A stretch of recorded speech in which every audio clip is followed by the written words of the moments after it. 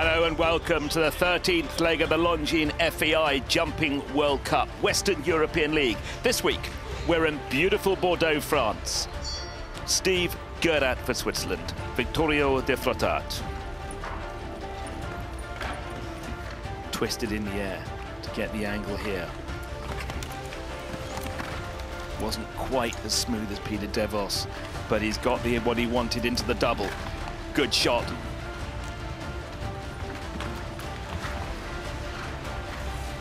Nothing to split them.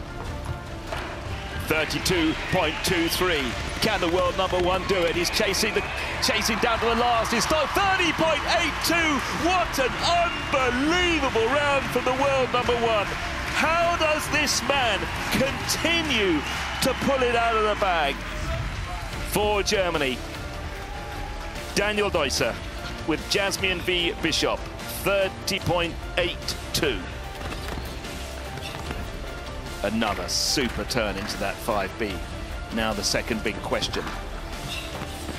Answered it.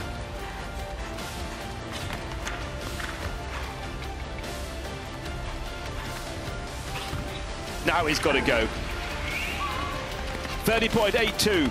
Comes down to the last. Absolutely flies it. 31.59 into second place goes Daniel Deusser, former winner of a World Cup final. Now for Belgium, Niels Bruynseels with Ilsenata van der Mullenhof. Over the second fence, lined him up for that. This is a very, very good round indeed. Already you can see the pressure is on Guerdat's time. Still clear despite the bang. Look at that turn. Nothing in it. Niels Bruynseels gallops down to the last. You can't tell what's going to happen. It's 31.71 into third place. What an extraordinary evening here. The world number one, Steve Guerdat, yet again shows the world why he wears the Longines armband. Well, that was a breathtaking jump off. What a treat for the immaculate crowds here in Bordeaux. Absolutely incredible.